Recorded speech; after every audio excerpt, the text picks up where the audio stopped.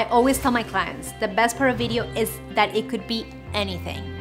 But the worst part of video is that it could be anything.